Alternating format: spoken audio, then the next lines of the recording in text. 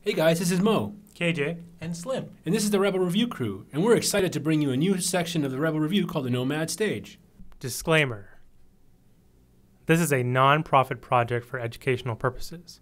It's also intended partially as a critique of the films included. So don't sue us, okay? There's not even lawyers in Canada. We wouldn't know what to do. We do not own any of the video clips provided and have done our best to credit the studios and production companies that are presented. We promise to put them to better use than the studio did anyway. Thanks guys, enjoy. Hey Acolytes, you probably know our voices from our many opinions on Hollywood films at rebelreviewcrew.com. We've hopefully entertained and informed you and maybe annoyed and aroused you. We're totally jazzed to bring you a new project a little bit closer to home. If you've ever seen the Canadian Heritage After School specials, you know which ones I'm talking about.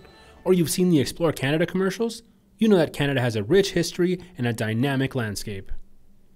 It can serve as a gnarled background for a dusty classic like Unforgiven, or a place where a big-time blockbuster can blow up like Christopher Nolan's new film Interstellar, or even stand in for a sleepy town like in Fargo. Mysterious Badlands provide an unearthly visage. Our majestic mountains are ideal for tales of survival and a good background for an Eastwood or Jackie Chan Western. Let's start right here in Cowtown itself, Calgary, Alberta, and our home base. Calgary's downtown core has been captured to stand in as cities such as Detroit, Denver, and Metropolis, the Christopher Reeve era. And our unique +15 system, the largest in North America, has been a character itself in the locally produced Gary Burns film, Way Downtown. It's made easy since the downtown clump is all connected by walkways. Local filmmaking is great, but what about international productions? As a part of Canada's mosaic culture, Calgary welcomes filmmakers from all over.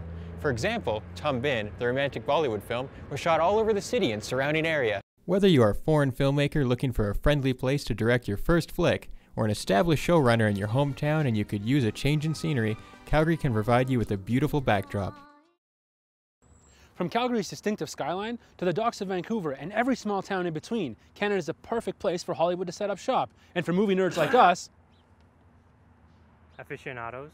right, aficionados, it'll be a pleasure to bring you small facts and talk to the people involved in the making of these movies and TV shows. So come visit us, and instead of taking our resources, film them. The three of us would like to welcome you to The Nomad Stage. Man, that went pretty well. Not too bad, actually. Yeah, that was fun. Yeah, I'm glad we didn't that up. Me too. Man, I'm super jazzed to be doing this. I didn't know Calgary had so many places to film. Yeah, the city's also building the hub, so Hollywood can film in studio instead of piecing off back home. Cool. Did you know Exit Wounds was filmed right on this bridge? No, did you watch that? No. Did you? No. I did. Exit Wounds was released in 2001 and starred Steven Seagal and DMX. The 101-minute hip-hop music video had approximately 3 minutes and 41 seconds filmed in our own backyard.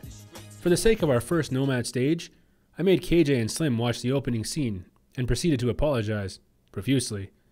The film mixed DMX's bark and Seagal's bite in a fast-paced, predictable action film for those who are a fan of the ponytail and fringe jacket sporting Seagal series. Calgary closed one of the main crossings from the downtown core to the north quadrant twice in order to accommodate the Lord Stephen of the Crystal Caves. You'll notice Calgary's climate is so diverse that you can film in the winter, and on the same day, summer. Hey, did you know in the early 2000s the city of Calgary closed down the Center Street Bridge for renovations? Hollywood producers used this opportunity and Calgary stood in for Detroit. At that time, the bridge was 85 years old. In 2016, it'll celebrate its 100th birthday.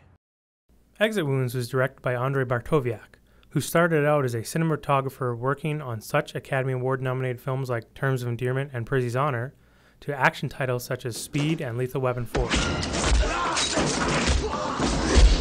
His first directorial debut was 2000's Romeo Must Die, followed by Exit Wounds and a string of other hits like Doom and Street Fighter: The Legend of Chun-Li.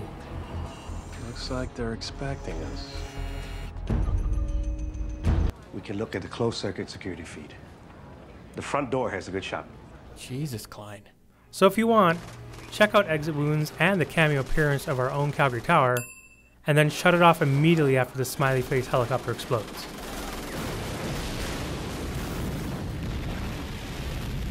The best part of the movie was that Tom Arnold was never on our bridge, so we literally didn't have to burn it. Okay, I'm sorry. The point is, Calgary is just one of the many places in Canada that Hollywood has visited, which means we will too. So take the trip with the Nomad Stage. No more song. Whatever.